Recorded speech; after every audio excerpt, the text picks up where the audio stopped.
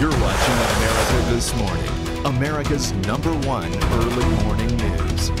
Well, time now to check the pulse, starting with a mugshot, getting lots of buzz on social media overnight. Here it is. The 30-year-old felon Jeremy Meeks, one of several mugshots posted online by police in California showing men arrested on weapons charges. Now, this guy's eyes, lips, and chiseled face were a hit with the ladies, thousands of them posting comments on Facebook and Twitter. Oh boy, some of the comments. Ashley says, what's he guilty of? First-degree sexiness?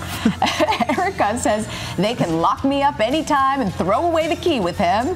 And another comment does not agree, saying he may be good looking, but in the end, he's done the wrong thing. Wow. Stay behind bars. Now, some people are shocked how quickly this photo has gone viral. Tell us what you think at atmfans.com.